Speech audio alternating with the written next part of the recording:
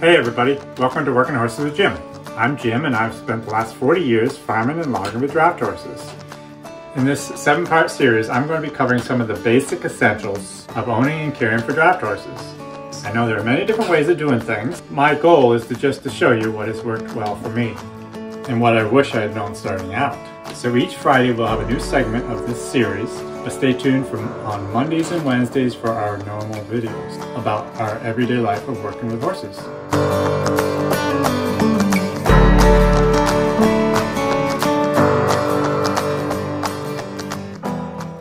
Good morning everybody, this is Working Horses with Jim and I'm Jim. And today we're on our third video on this series that I'm doing on basic horse care and working horses. So today we're going to talk about harness parts. And it's a cold morning this morning. I know on last week's video I waited till Thursday to do the video, but today is only Tuesday, so I'm several days ahead of myself, which is great.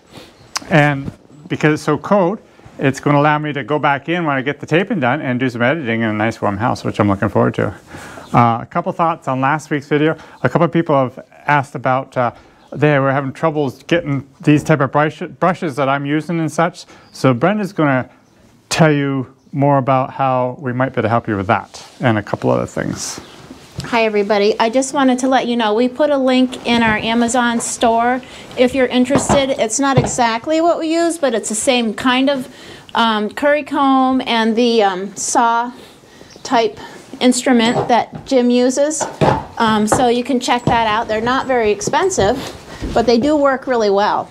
Also, I wanted to let you know that our newsletter is still going out weekly. If you haven't signed up for that, you might want to consider it. Sometimes if something comes up that Jim talked about the week before, if somebody has a question or something, we will address it in the newsletter. It's free. All you have to do is sign up, and we have a link in that to our merchandise and also to the Amazon store if you want to, if it's easier for you to look things up that way. So it's in the description below. How to sign up for the email is very easy, and you get a free ebook about the horses if you do.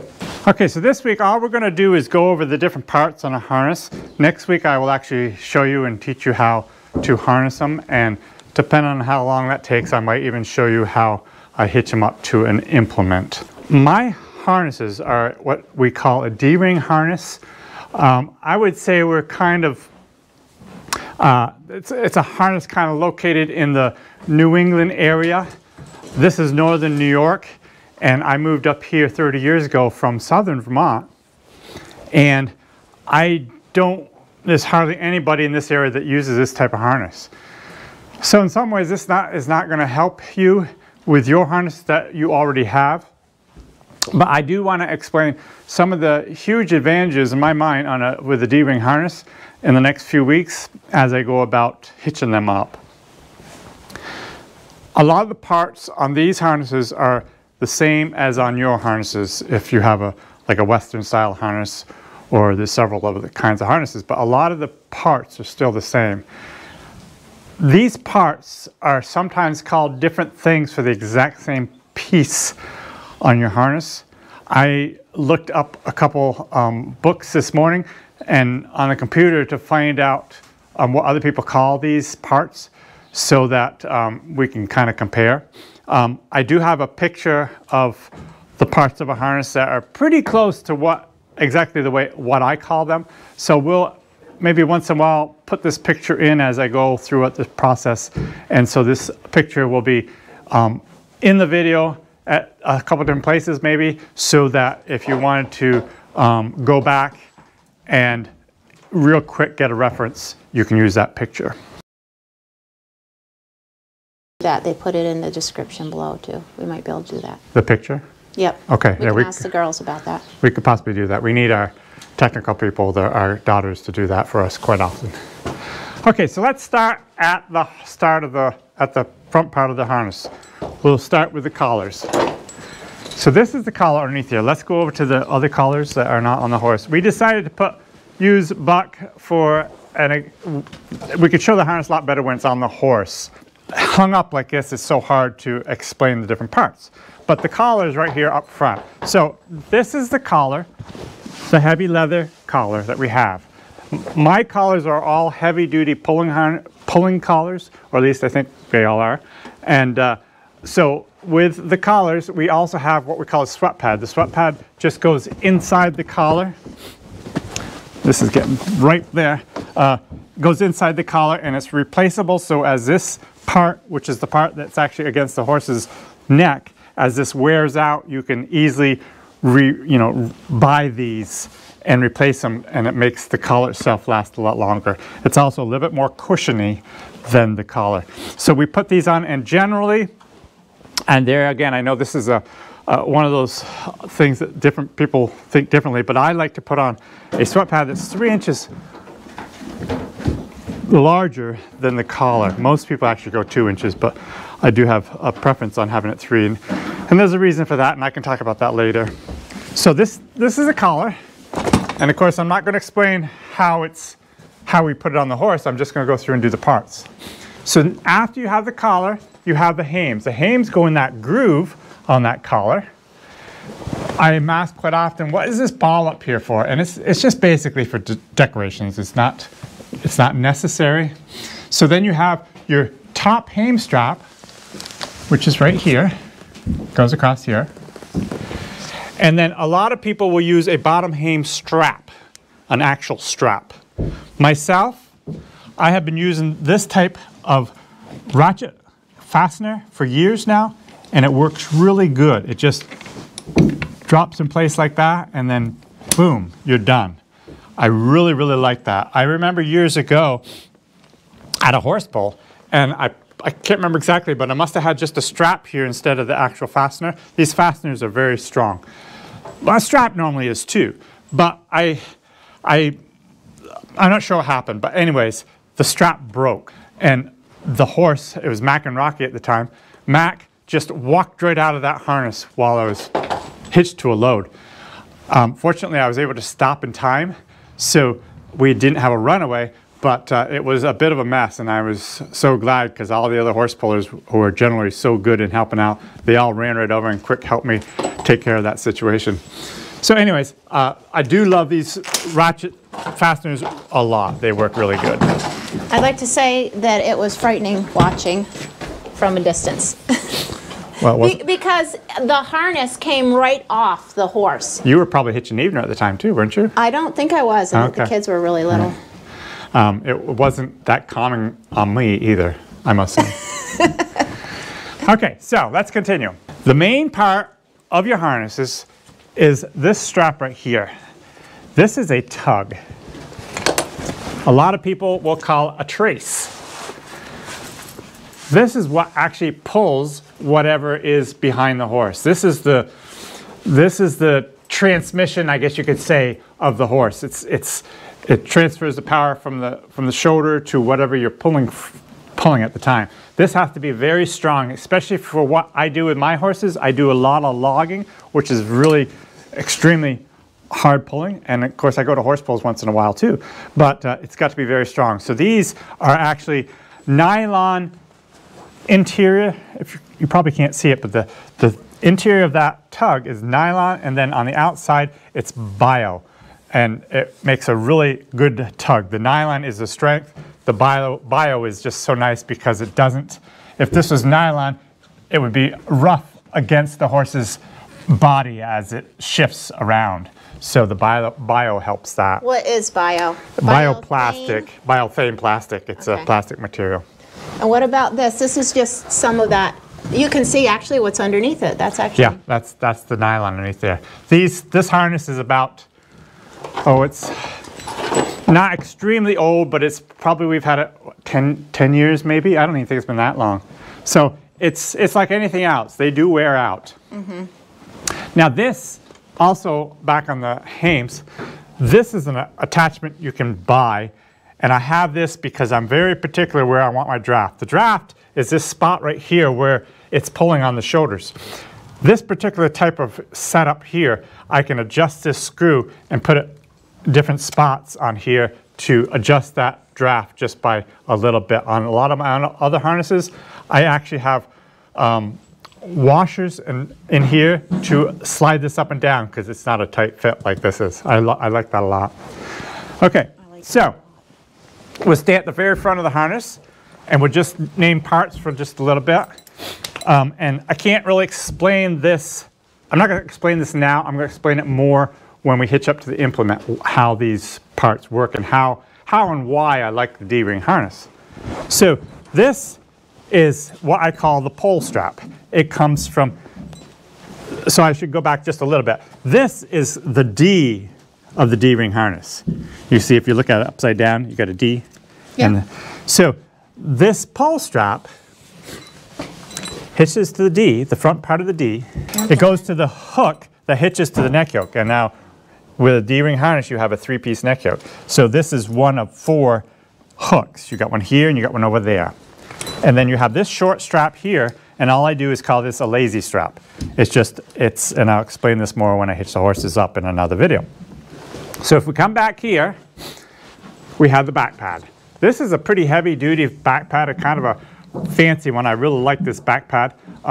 It's a fairly long one, so it comes down here quite a ways and it's fairly wide. It gives them a lot of support. And there again, I'm going to talk to you more about that in a future video when we hitch these horses up and explain once again the big advantage of a D-ring harness.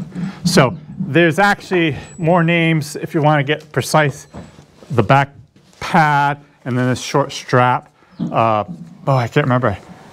Market strap or something like that. I've heard people call this. I think I'm right there, but it doesn't really matter. I just call the whole unit back pad. And then underneath you had your belly girth. And that's what hitches on the bottom side of the D-ring. And on the other side the same way. The back pad, of course, hitches to the top side of the D-ring. And then off the back of the D-ring, you have your long tug or trace. In the front part, you have a short tug or trace, and that hitches to the front, and this hitches to the back. But also, there's another little spot here that this strap hitches to. And it comes back to the ring on the breechin. This strap here, I call this my side strap. Just simple side strap, because it's on the side of the harness. There again, I'm sure there's other names for that. So, the breechin itself is kind of a one-unit thing. And what holds this breechin from falling off are these straps here. And I should have checked to see what the official names for these straps are. To me, it's all included with the breechin. So these straps here come up to this small ring on the hames. And this has to be adjusted properly to keep everything in place.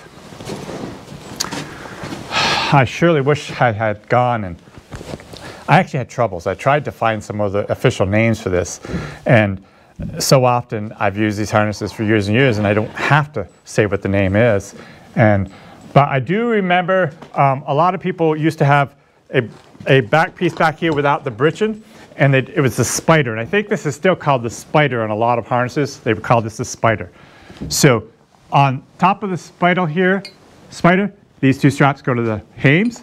And then what I have, I guess you'd call just this wide strap here the actual breechin that goes around his butt. Let's come over here.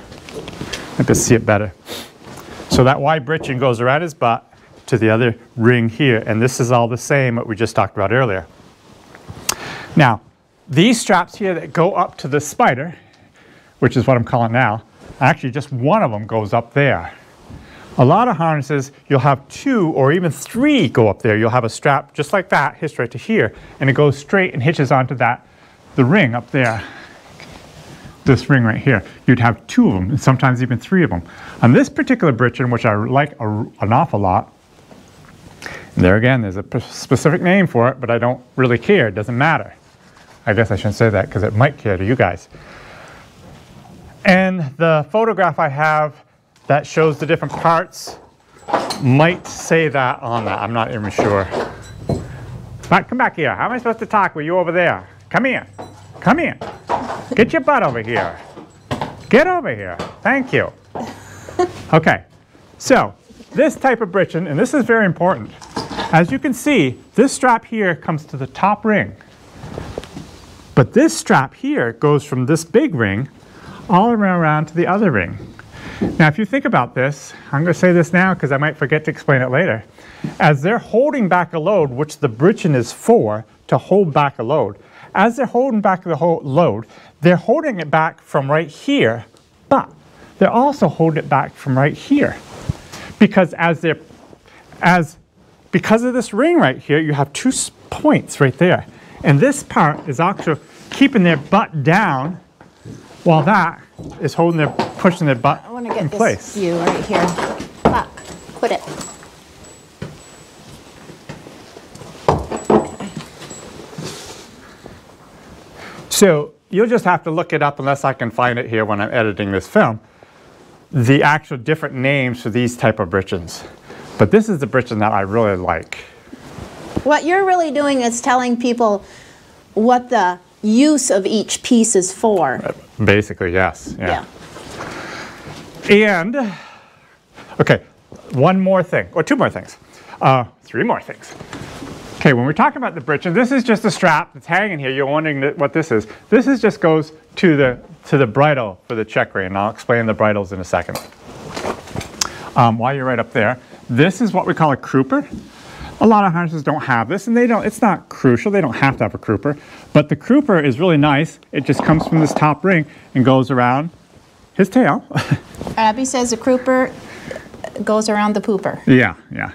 So the crooper just helps keep everything in place. It doesn't, the whole britchin can't slide back and forth quite so much if you have a crooper in place. So that's I do like the crooper. One thing right here is a simple lazy strap for your tugs. So when you pull a tug out and if you're using an evener on the ground and just pulling a log, for example, this keeps the tug from just flopping. Without this happens. So this keeps it up, and when this happens, the horse can just easily step over the tug if he turns or whatever. This kind of helps stop him from stepping over the tug, because even if this end of the tug falls down, they can't step over it. So there again, this is not crucial. When I'm using, for example, my logging cart, I don't even use the crooper a lot of times on my other harness. No, not crooper. I'm sorry, the lazy strap. I actually call this the rear lazy strap because this is the front lazy strap. And so, I don't even use it a lot of times because on my logging cart, my evener is really high and it just can't go anywhere. They can't get their foot over it anyways. Or they're not trapped there. So anyways, that's what that's for. And if they get their foot in over that, that's when trouble happens. Oh, let me tell you a story. Years and years ago, I had a stallion that I would work. I bought him as a yearling, and I trained him. Oh, he was a good horse. His name was Rowdy, and his first mate was a horse named Bill. This was back in my early 20s. I went on with him and actually bought another stallion and put the two stallions together when they were 5 years old, and I worked those two for years. But anyways, that's a different story. But I remember when I first started working him in the woods with Bill, his first teammate, he had the terrible habit of kicking his foot for seemingly no reason at all. Usually it went the other way, over the tongue. But my tongue is really high on my logging cart, and he would kick his foot, and every time them horses would run away. They minded really well, and I would take them out part way, and of course at the time I would not even hitch them, because I think when we're younger we tend to think, oh, nothing's going to happen type of thing. As I get older, I actually hitch my horses way more than I did when I was younger. But anyways, he would kick his foot for some crazy reason, seemingly no reason at all, and his foot would go over the pole and go over his tug. So every time that happened, it was between his legs, of course, and he spooked and he ran. And I don't know how many times I had that happen to me before I smartened up and made sure I had him tied so he wouldn't do that. But anyways, if they were to get over the tug, or even worse yet, over the pole, and you can just picture it, he's pretty good, I expect, so I could do this. And if his tug or the pole is between his legs, he does not like it. Like it. Now. And so it's something you obviously don't want to deal with. I'm going to put Buck back in the stalls. I got one more thing to talk about. I know this video is already getting long. I thought this was going to be a very short one, but I got one more thing to talk about. I'm sure I've forgotten a few things, and maybe in the next video I will be reminded of them and I can talk a little bit more about what I've forgotten. But let's talk about bridles. Let's show this right here. Okay, here's two bridles right here. This is Buck's bridle and this is Bill's bridle. So it's Bill's? I'm sorry. This is Buck's bridle and this is Ken's bridle. And a bridle is just what goes over the head, of course, and that's how you can control them, by the bit in their mouths. And I use several different kinds of bits. It depends on the horse. Buck is a horse that is very aggressive, so I have this wire bit in here. A lot of times I don't need that wire bit, but I have it there because at times he is quite aggressive. Ken is very unaggressive, so just a regular snaffle bit works great for him. Over here, this is Bill's, and I have a wire bit on him because he also is very aggressive. But on Lady, she is just the opposite at times, and right at the moment I'm running a rubber bit on her, which works good 90% of the time. There's times where she's doing a lot of logging, she might get a little aggressive, especially coming out. But there's a lot of different bits out there. But I want to explain this particular bit. Now this is what I actually grabbed a book that had, this is a catalog, all the different bits in it, and there's a few pages of different bits. So this bit, I'm not even sure what it is, other than it's either a Liverpool bit or a Buxton bit. Now, I have tried these bits several times on my horses, and I hate them. I just do not like these bits at all. There's something about them that I've never been able to master. I feel that,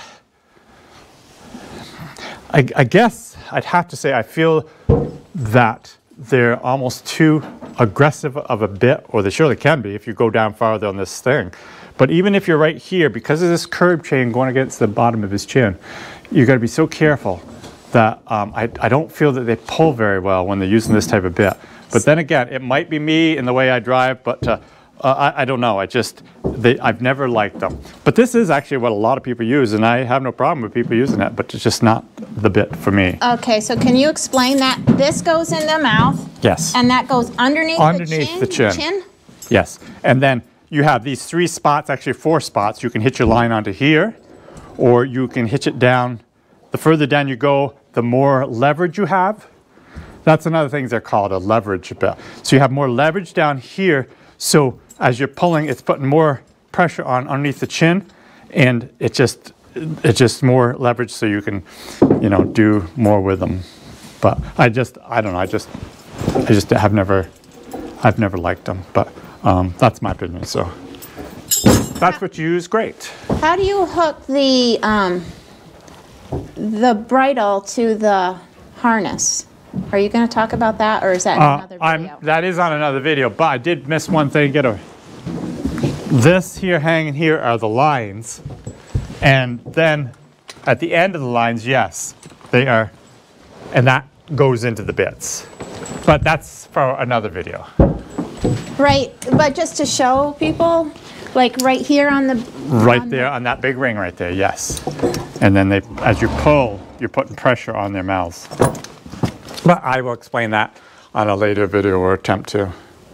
So we better call this video close enough, because you've already talked too much. I know, and we're almost out of juice on this camera, so we better go. It's surprising, on this cold weather, the batteries go dead awful fast. So anyways, I hope you enjoyed this video. Any questions, please comment below. And even questions of what to address on the next video as I show you how to harness. And I'm not sure if I'm going to put that in one video or even hitch up in that same video. So let us know what kind of harness you guys use and how you like them. Yeah. Okay. Have a great day.